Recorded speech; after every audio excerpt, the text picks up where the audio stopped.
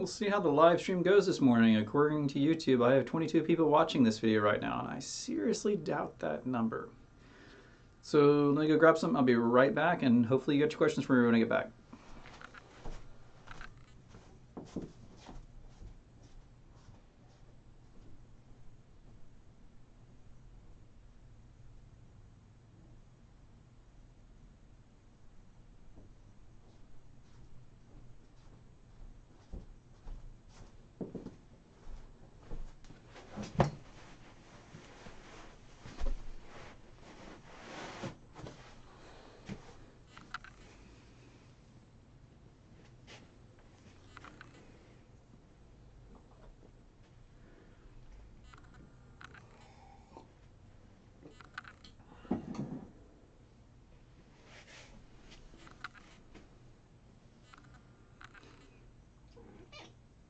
Really?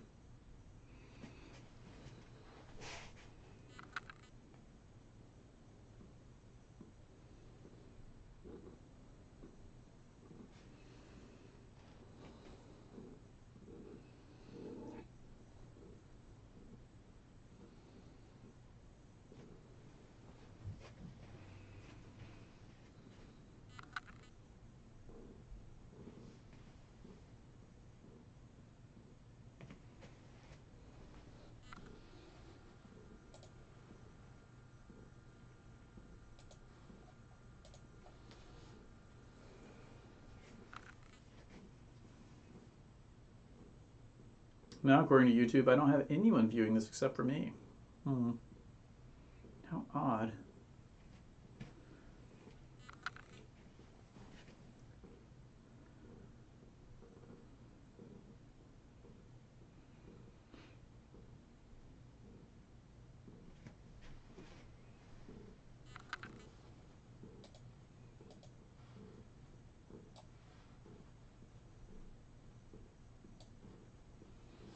Hey, looks like someone finally showed up.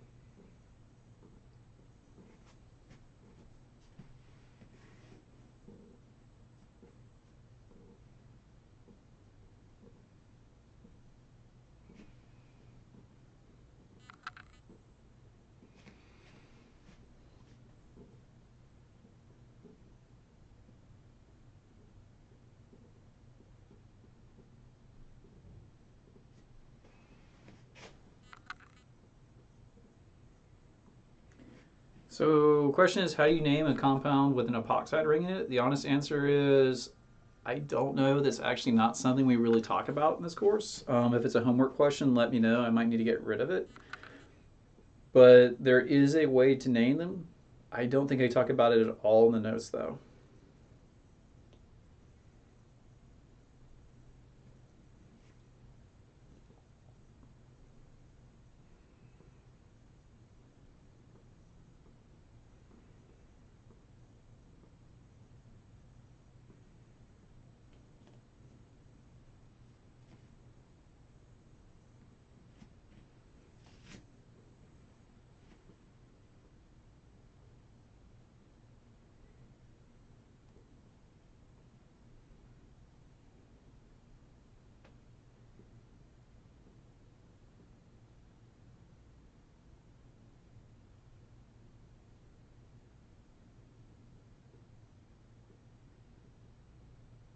Yeah, naming epoxides is not really a Chem 1 concept. Mostly know how to make epoxides from alkenes, but that's it.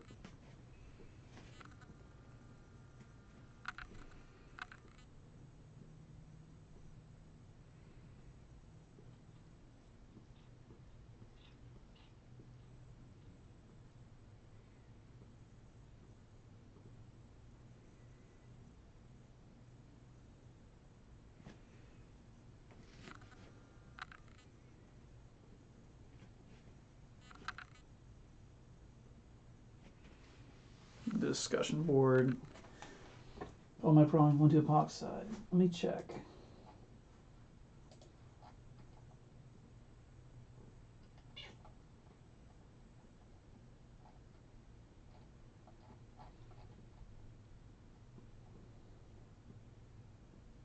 Oh, okay. So it's not actually asking you to name the compound. What it's asking you to do is just identify it as an epoxide. So the first two are aldehydes, ketones. The dissimilar product here is just going to be the epoxide. So you don't actually have to name the compound. You just have to say that, oh, this forms an epoxide, whereas the other two form ketones.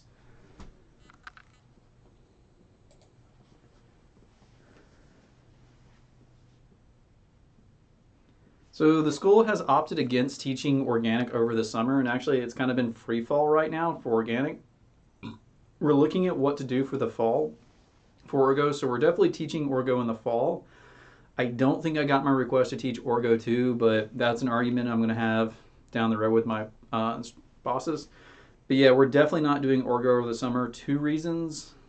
One, we don't have anyone to teach it. There's no way I could possibly have the course together that fast.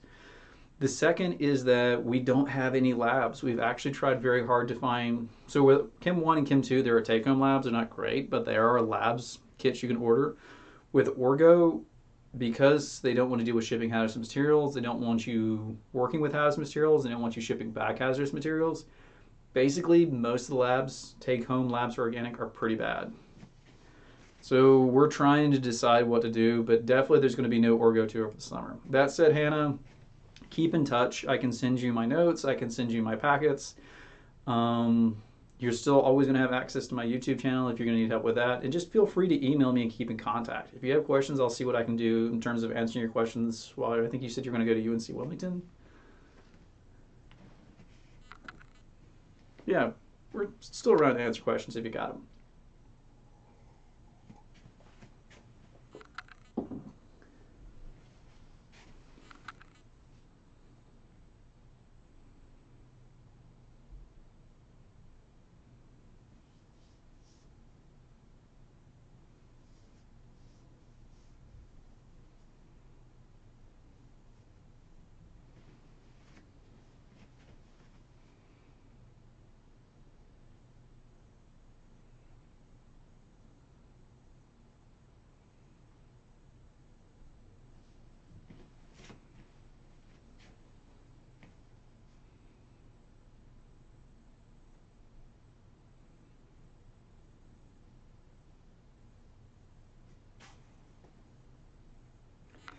Do diols follow alcohol naming conventions? Actually, yes. Instead of saying all, we just say diol.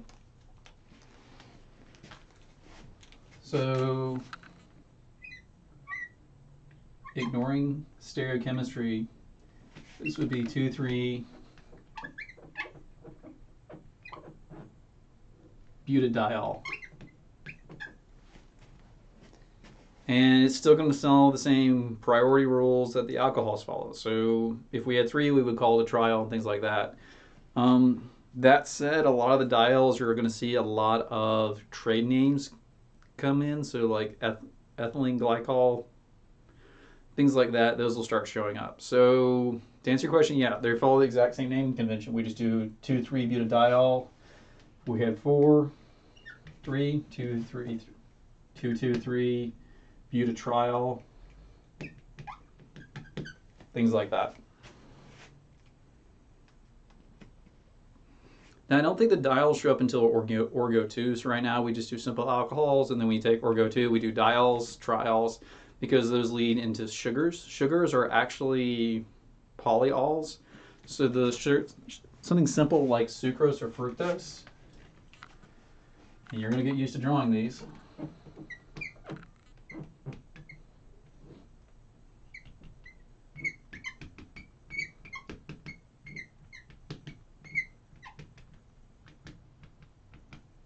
Like sugars look like this. They have a ton of alcohols attached to them. So the diols and triols kind of feed into this later stuff where we talk about biochemistry with sucrose and fructose and all the types of sugars. But then we kind of get away from this diol triol naming and we start going to like, this is sucrose, this is fructose, things like this.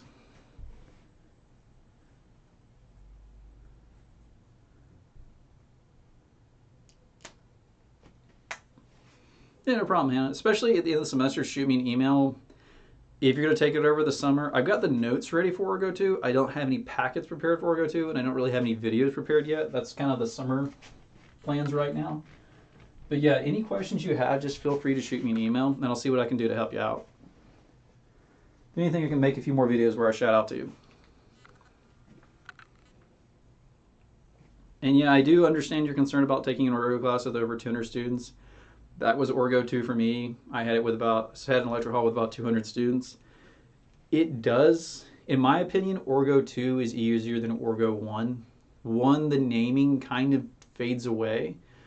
The compounds just get too complicated to name. We start dealing with a lot of trade names. The more intense part are just all the reactions that start showing up. A lot of coupling reactions, and there's the expectation that you still kind of remember a lot from Orgo 1.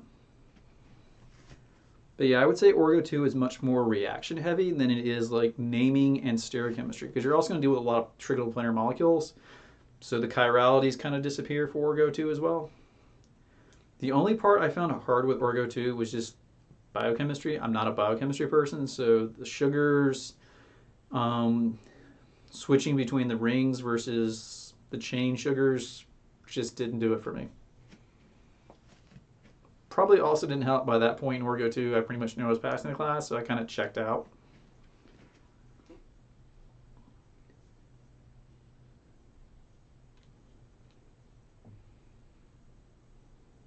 I think NC State also offers Orgo 2, although I'm surprised any school is offering Orgo right now in the summer, because again, if you can't do the lab, that's kind of the point of organic chemistry, is to do the labs. Like the labs are actually pretty useful when you do organic courses.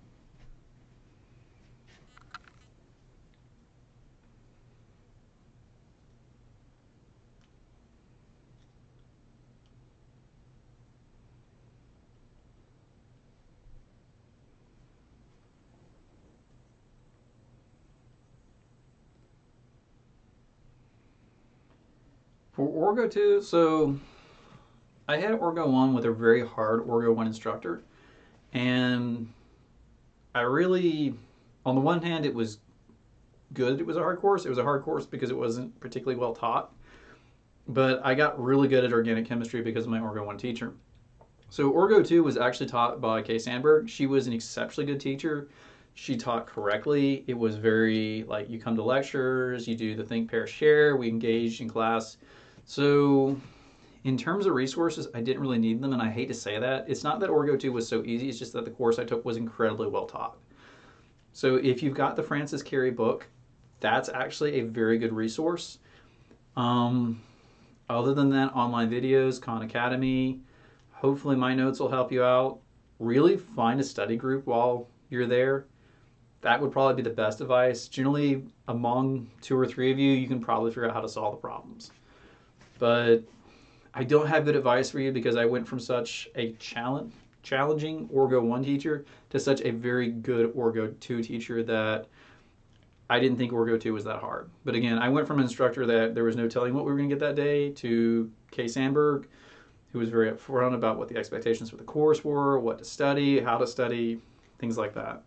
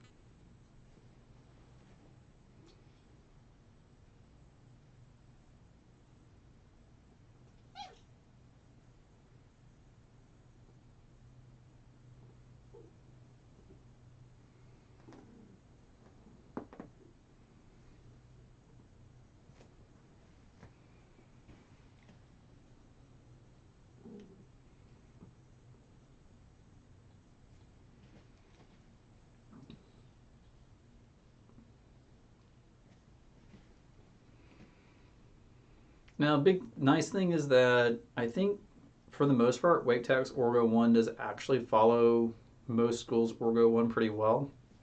And our Orgo 2 is supposed to follow, from what I understand, it follows pretty well as well. So the topics that get covered in Organic 1 should be the same topics they would have expected you to take in Orgo 1 before you showed up. So alkanes, alkenes, alkynes, alcohols, alkyl halides, and ethers. There is some overlap, and I think that's just kind of inherent to us trying to teach to every course. So ethers show up again in Orgo 2 in our curriculum, even though it's technically an Orgo 1 concept. But yeah, in terms of footing, you should be pretty well prepared for Orgo 2. Generally, what they're going to start you out on are the dienes, the trienes, the polyenes, and the aromatic systems. The hardest part for that is just identifying what's aromatic, what's anti-aromatic, and what's not aromatic. And there's a few rules for it. There is a little bit of witchcraft, particularly when it comes to lone pairs, but hopefully my notes will clear that up for you. And then, let's see. Ketones and aldehydes will eat up a good third of the course.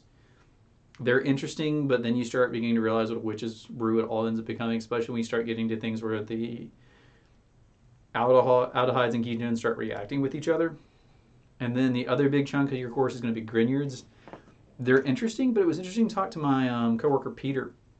Peter was actually an organic chemist before he got into teaching, and for him, Grignards are cool, but they're horribly impractical, and it's weird that we commit so much time talking about them when in practice you would never really use them, because in terms of industrial scale, they're just not practical. They're super dangerous compounds, they're super toxic compounds, and they're super aggressive compounds. So you have to have specialized reactors to work with them.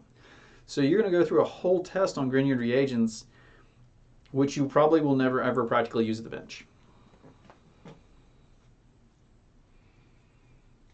Especially at the undergraduate level, because they are super air and water reactive.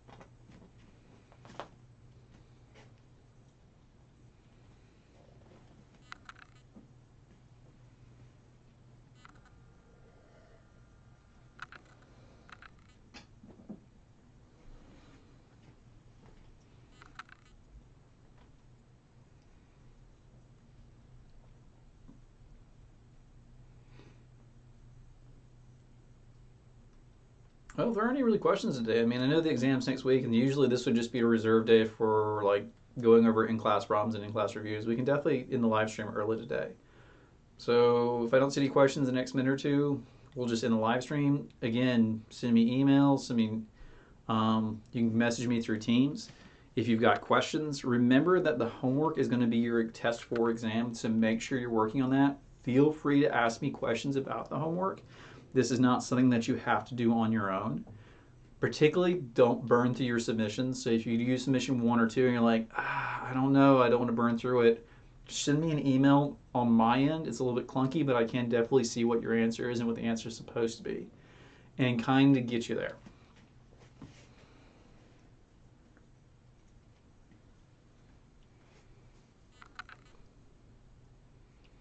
Yeah, to anyone taking my courses, you are free to my resources. Like, they're not something I try to keep a tight lid on. The only thing I don't really give out are the solution keys, and that's just so my students down the road aren't camping out with my solution keys. But yeah, if you ever want, like, even if you go to the university and you send me an email saying, do you have copies of this? I can send you what resources I have. Like, I don't see a reason to like not give this to you. So please, any of you feel free to ask. If you go and take Organic 2 at another school, please email me. I can send you my packets. I can send you my notes. I've got videos on my website for what they're worth. So please feel free to ask for any help. I personally, and most instructors will hopefully tell you this, is that the goal here is that we want you to succeed. Like, if you fail a course, we'd rather you fail because you genuinely don't understand the material, but not because we were malicious and went after you. So yeah, we do want to see you succeed down the road. We do want to see you do well in your careers. And the other thing it provides us with is that if you tell us how things are working out for you down the road, it gives us an idea of how to improve our curriculum on our end. Because, and unfortunately, you kind of see this with the Chem 1, Chem 2 instructors. And I'm not trying to trash on them, but it's something I noticed when I went from teaching just Chem 1 to teaching Chem 1 and Chem 2. When you see how it plays out down the road, you begin to understand how your earlier instructions didn't help. So if you look at how I used to teach Chem 1 versus how I teach it now, it's much more geared towards my Chem 2 students. Because I understand not every Chem 1 student goes on to Chem 2, but those who do go on to Chem 2 really need that help. Same thing's going to be true for organic. It helps me to know down the road where you all were struggling when you hit Orgo 2, so I can better prep my Orgo 1 students for when they go take Orgo 2. So yeah, please, all of you, keep in contact. Let me know what helped, let me know what didn't help, and this way I can dial in my resources. This is my first semester teaching it, so, and you can kind of see like the growing pains. I thought these 5 tests were pretty evenly divided. Now it looks like the first test was like super intensive, and everyone after that kind of fell off to get successively easier. Not a bad thing, but it tells me I need to kind of spread out my lectures more. And this was true of Chem 2. When I used to teach Chem 2, it used to be equal time for everything. Now when I teach Chem 2, there's a huge chunk cut out for thermo and equilibrium because it's such an important concept. Whereas the first test material, I give maybe 2.5 weeks before I start testing on it because I don't need 3 weeks to teach it.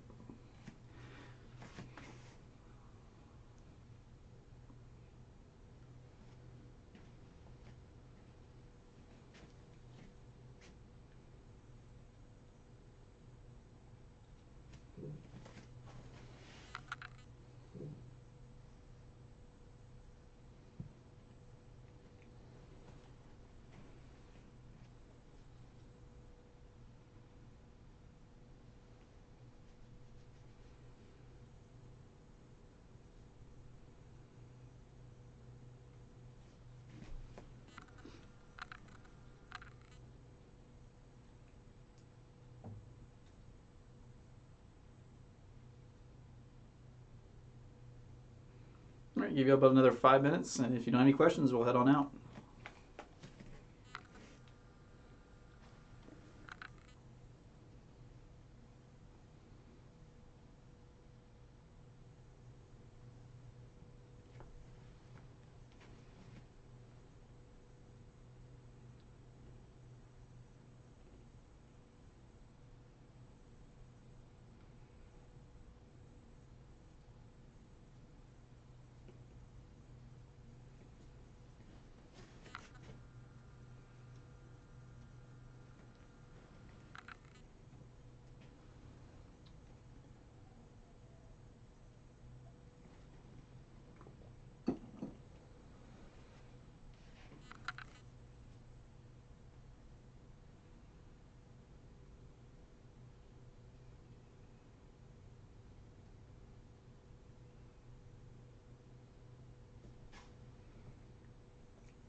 So peroxides are so reactive because they are such frustrated rings. So if you look at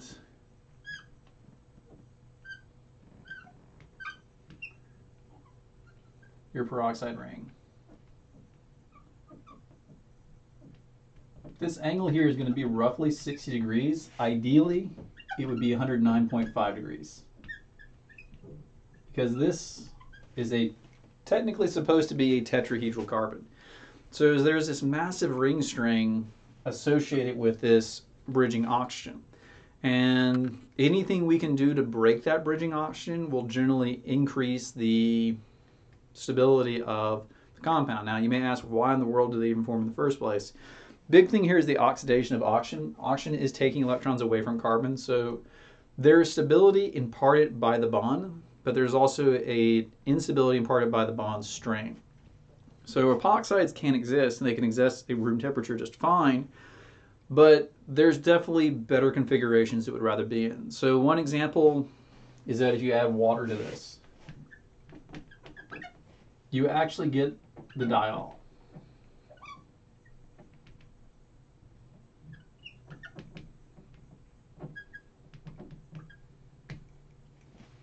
And we can remove it by removing the water. So if we add a really good agent for removing water, we can suddenly recreate this epoxide. But given the option of not existing, the epoxides would rather not exist. They're not horribly unstable, but they're definitely not as stable as something like a vicinal dial.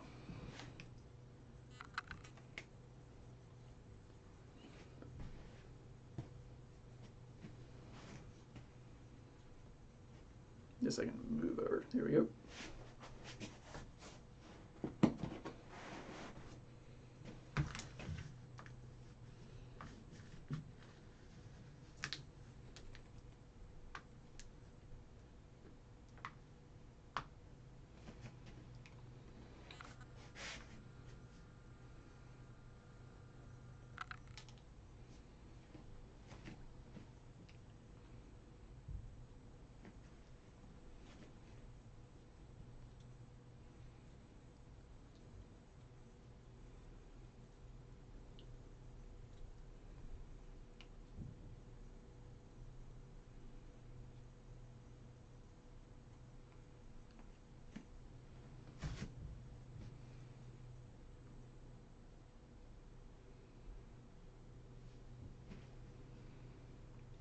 Yeah, you're welcome. Nutshell is just that bond strain makes them unstable.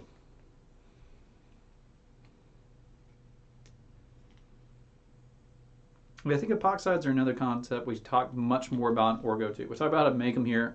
Orgo 2, we talk a lot more about reactions of them and how to work with them. But again, I don't really think the naming shows up that much. If I remember correctly, the naming is something really weird for epoxides.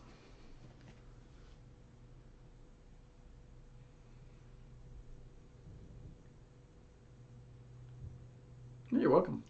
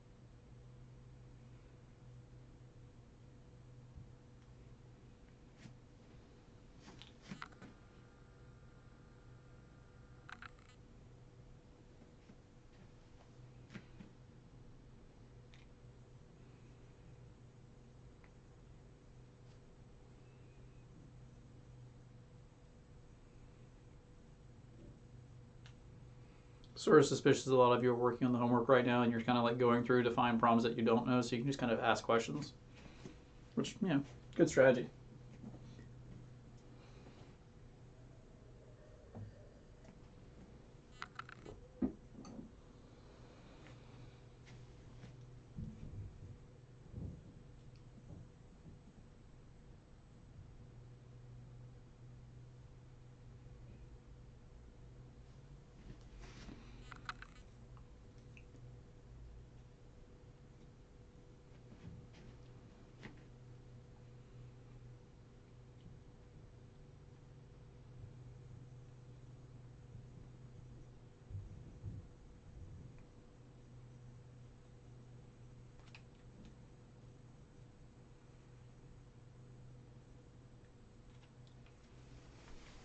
Give you a few more minutes, and if you're good, we're good. Oh, so just timed in.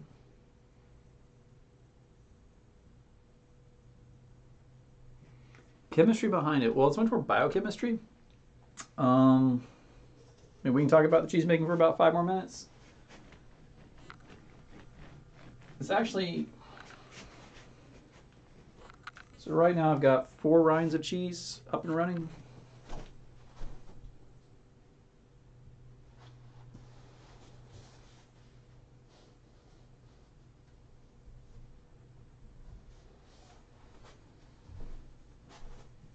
So this is actually the most recent one that got put up.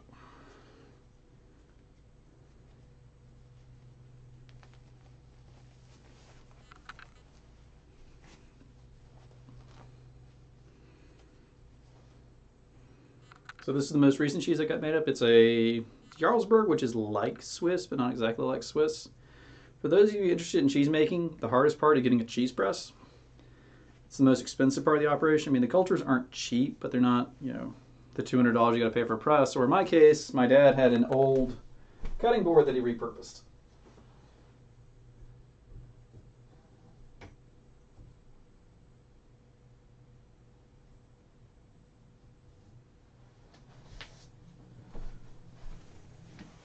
But in terms of cheeses, you got mesophilic versus thermophilic. Just as their name implies, depends on the temperature. Mesophilics are made about 80 degrees Fahrenheit. Thermophilics are made about 100 degrees Fahrenheit in terms of the curd temperatures.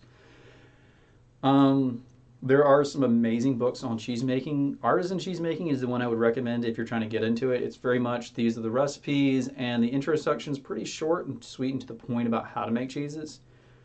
I have a much more thorough book. It's not a recipe book so much as a techniques book saying, well, here's how you get the certain flavor profiles and things like this. At the end of the day, and I've recently talked to somebody about this, they were like, well, you know, how do you make the different kinds of cheeses? The reality is they're all really kind of made the same way. Heat the milk, add the bacteria to it, give the bacteria about 45 minutes to an hour to get going. Add the rennet. The rennet is an enzyme that polymerizes the cheese proteins to actually give you the curds. Usually you do some type of treatment of the curds and then press the cheese and let it ripen. Now, the flavor you get depends on the type of mesophilic cultures you use or the thermophilics you use. There are lipase powders. The ASE implies that this is an enzyme. The enzyme actually breaks down parts of the milk to create a flavor profile akin to sheep's or goat's milk. You can put other types of mold in there. So there's a lot of bacteria you put in there to give you the camemberts versus the bries versus the blue cheeses. Which, by the way, I would not recommend blue cheese as a star cheese.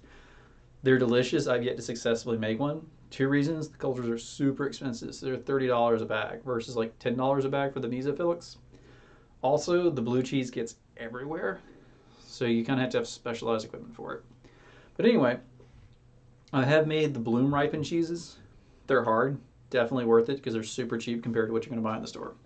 But anyway, to get the different flavors of cheese, if you're super like hardcore hipster about it, the big thing, it depends on what the cow was eating. Most milk you buy in the store is homogenized for a reason. When you buy milk from the store, you kind of want it to taste like milk. If you go to a dairy farm, they'll tell you it depends on what the cow's eating, where the cow is in terms of her lactation. So spring milk is not the same as fall milk. We homogenize it so it is, but if you really want to get into like the hipster flavor profiles, you actually need to get into a farmer, and I'm not to that point in my life yet. As for the beer brewing, we used to have a department head, Danny Monroe. He's actually over at NC State now in the biotech. He used to do collaboration work with local brewers, actually engineering their yeast lines. I used to be a lot more hardcore into beer brewing. That was in grad school when I was brewing like a batch every month or two. Now I'm probably do 2 batches a year. I've got my leftover recipes from when I was doing it so often. Super good beer recipes. I'm not as hardcore into that. 2 reasons. 1, beer making kind of follows a stage of progression. So the first beer kit you buy, it's about $150, everything you need, and you usually go with the beer kits. And the beer kits are really nice. You will get a good beer. It may not be a great beer, but it is a good beer out of the beer batch. Then you kind of go through the progression. You're like, well, I want to start doing recipes now. I don't want to get a kit. I want to actually like buy the ingredients. So that's stage 2. And you still got the same equipment you did before, but you're doing stage 2. Stage 3 is where you start kind of designing your own recipes. And then the next step up is stage 4, where you have fermenters specific to the type of beer you're making. And I got to that stage. I actually have a fermenter for dark beers and a fermenter for light beers. Then you kind of need to go into the, I want top fermenting versus bottom fermenting yeast, and I want to do secondary fermentation. So ferment it once, strain it off, ferment it again. Was not willing to commit that type of money.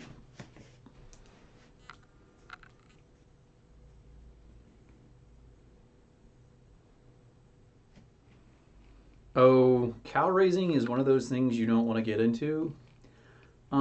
So I learned the history of veal doing cheese making. It's really kind of interesting.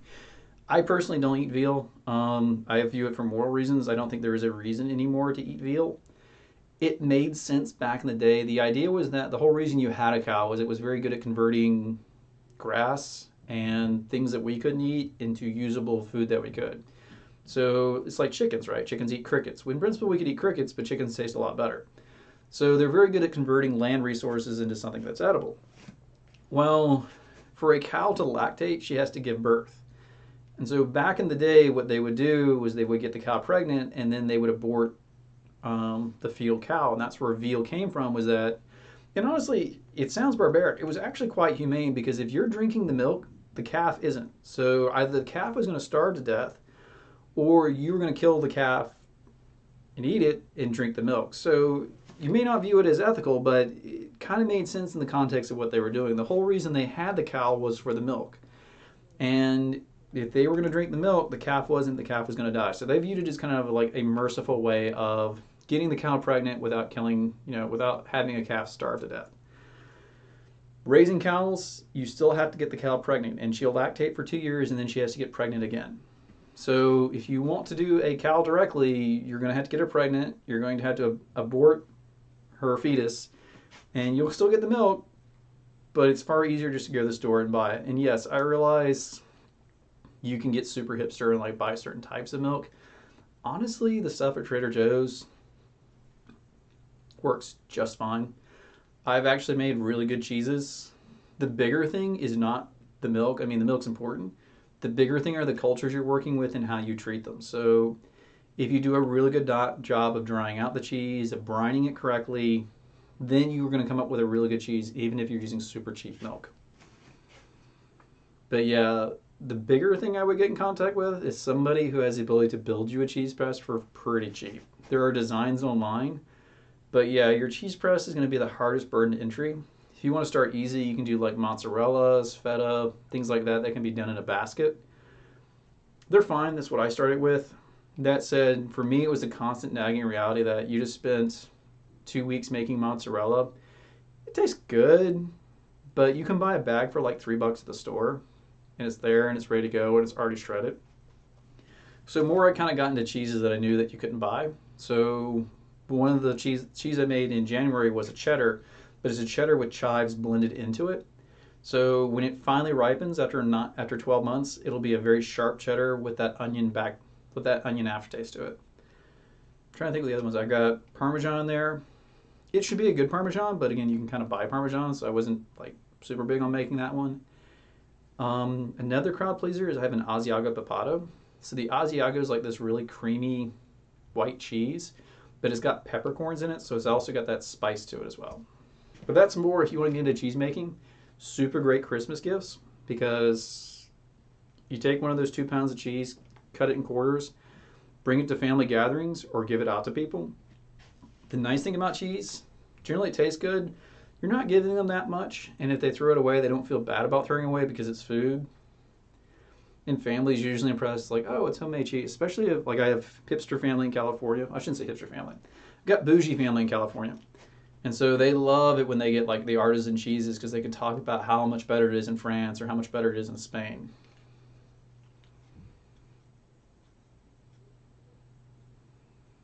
But yeah, I would recommend cheese making. It's really fun. Beer making too. Like, beer making is just a college tradition. And hopefully it will teach you the difference between like good beer and bad beer.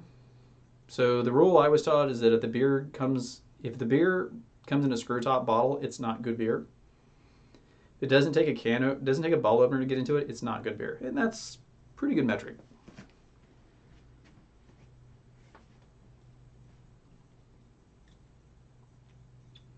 The one I would not recommend is wine. Wine is unforgiving.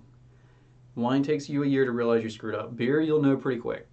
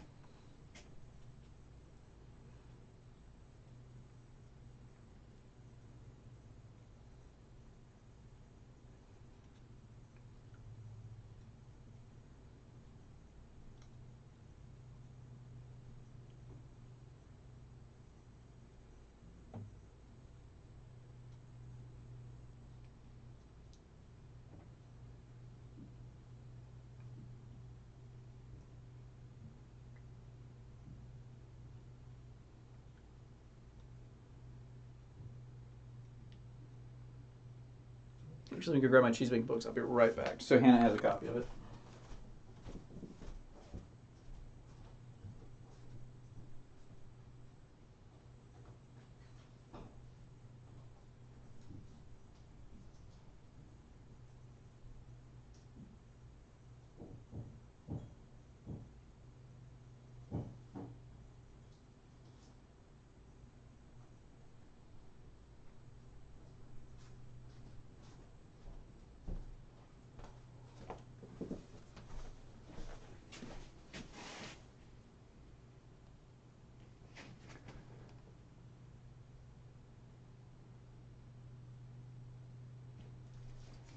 So this is this is actually a very good book for making cheeses.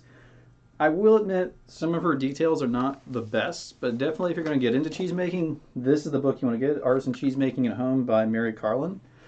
First part of it does a really good job of just basically establishing techniques. There's just, again, there's little nuances that she forgot to put in this book. There's also some bad wording. So it says dry for 2 days or until dry to the touch. You can read that two ways. Either 2 days is the cutoff or it's dry to the touch. Dry to the touch needs to be the cutoff you work with. The second book is Mastering Artisan Cheesemaking, and this is by Giannis Caldwell. It is the science of how to make cheese, but in terms of practical recipes, it's not any of that. A lot of it is very much like how to modify your techniques to get certain flavor profiles.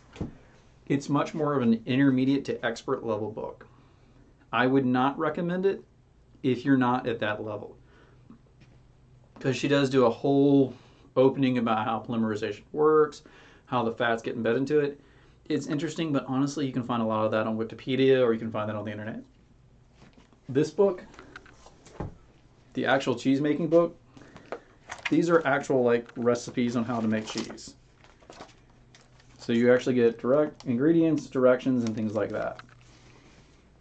And she does a very good job. She starts out with how to make yogurt, like really basic stuff that doesn't even require mold or press. And then she moves into stuff that are non-pressed cheeses, hard cheeses, and then she goes into the rind ripened cheeses. Rind ripened, particularly in North Carolina, is super hard because blue mold does naturally exist in the air here. It is not the blue mold that is in blue cheese. It's a different kind of blue mold. It tastes like mildew.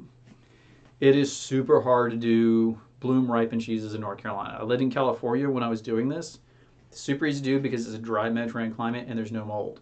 So you can easily do like a camembert or a brie, something like that in California. Out here, it's a bit more touchy. I'm going to try it in December. I think if you do it in the winter months when the blue mold is gone, and this is from doing the mushroom research, where we found in the winter months the blue mold didn't affect our plates nearly as quickly, you might be able to pull it off.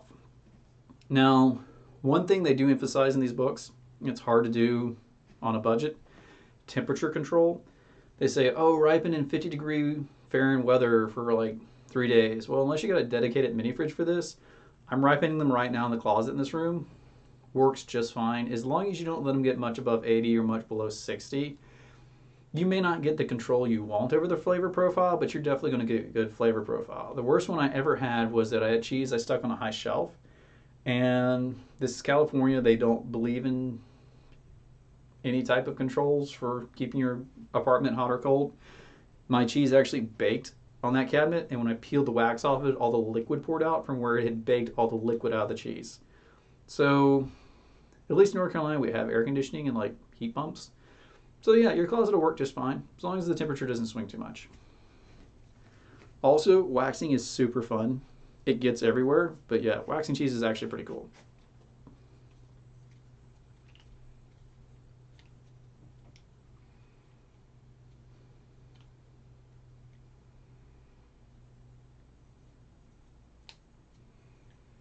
Now the other nice thing was that I got into cheese making after I did beer making, so I actually had leftover beer making. So the big thing you need is an enormous stock pot for making the cheese. Well, I had an enormous stock pot for making the beer, so I just bought a new beer stock pot because I didn't quite like the one I had. It was like that $150 kit that you get. So I bought like a nice $50 like canning pot that can actually handle the volumes of beer you work with.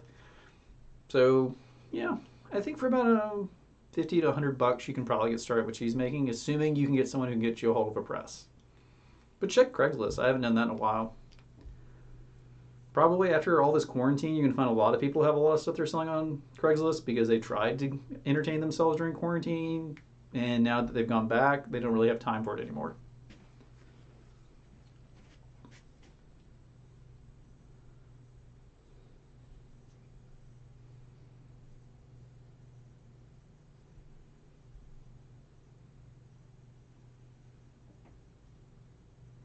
Also, cheese supplies, New England Cheese Supply, fantastic place to buy your cheese cultures from. I highly recommend them. They're run by people that I realize they're in New England. They sound and act just like they're from the Midwest. So it's that super like they send you a monthly moos letter, not a newsletter, but MOOS. It's cute in like that Midwest kind of humor way. They're very competitive on their prices though.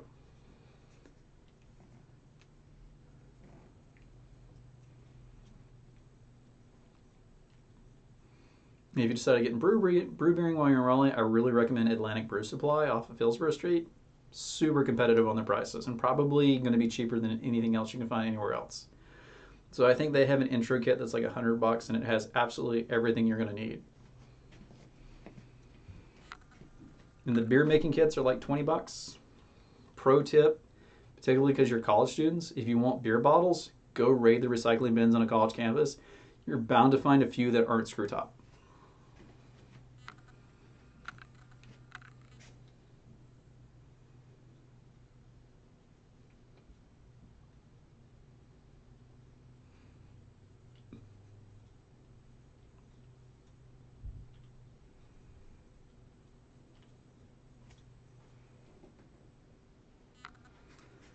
Actually, no. So if you dry cheese correctly, it'll be soft. It'll be dry to the touch, and you'll squeeze it, and it'll feel a little bit rubbery.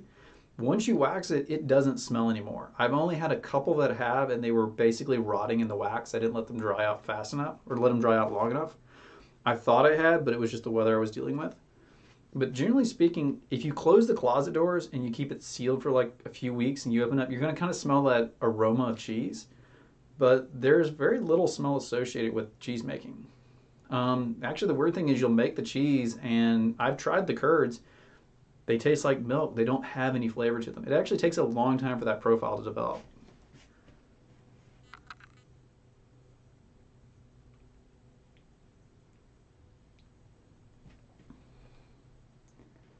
You're gonna find you're not the only one that raids them. Actually, I learned this from my roommate in grad school.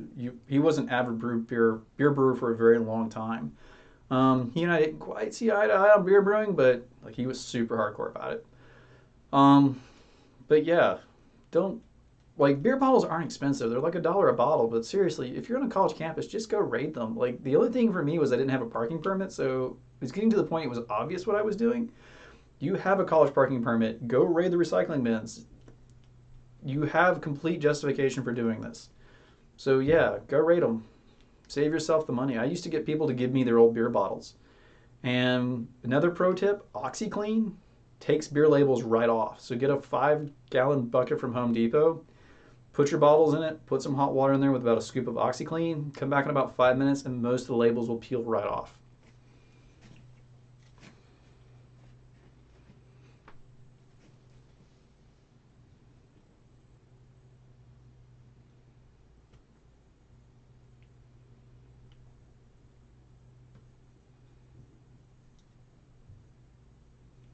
And by the way, you reuse bottles. You reuse them until they finally break. So I've had bottles I've had for like years now because as long as you keep them clean and keep them in the OxyClean between that when you wash them, they're good forever. Even if society shuts down, as long as you can get a hold of the grains and the yeast, you can continue to brew beer indefinitely without any new supplies of glass.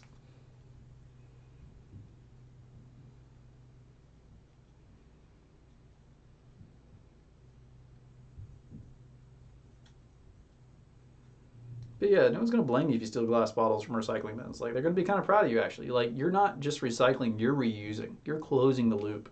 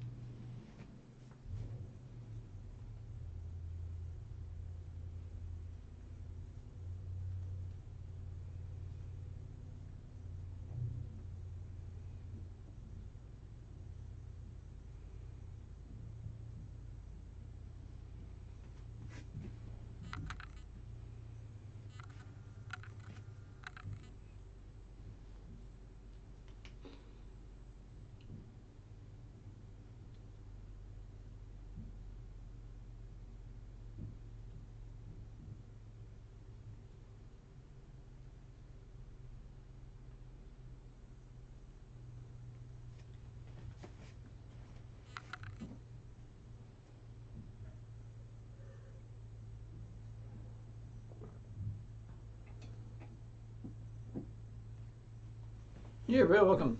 Get into hobbies. They're a ton of fun. Like, cheese making can take up a lot of space. Beer making can take up a lot of space. But honestly, all of that fits into a box about, that wide, that tall, that deep.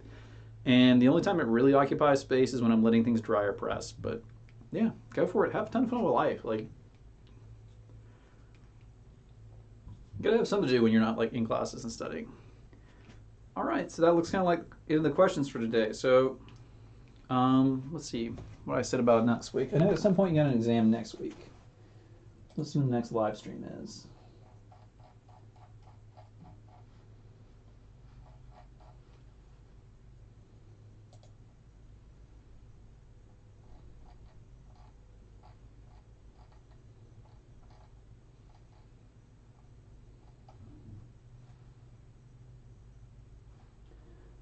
So Tuesday we do not have a live stream because I'm just going to give you, I'll be around via Teams.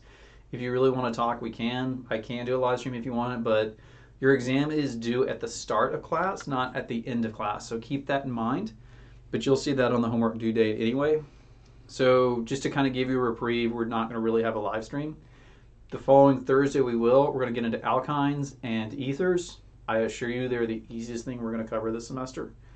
And then we're into final exam territory. I will send you more information about the final exam. I'm still weighing what to do. I do want the homework to be considered part of the final exam. That said, I also kind of want to give you something that's cumulative as well, so I'm trying to weigh how to make that happen. But that's what next week is for. So thanks to the few of you that were able to show up today. Again, shoot me emails, keep up with the class. Once you get done here, again, feel free to keep in contact if you go and take or go to someplace else. Otherwise, I will see you all next week.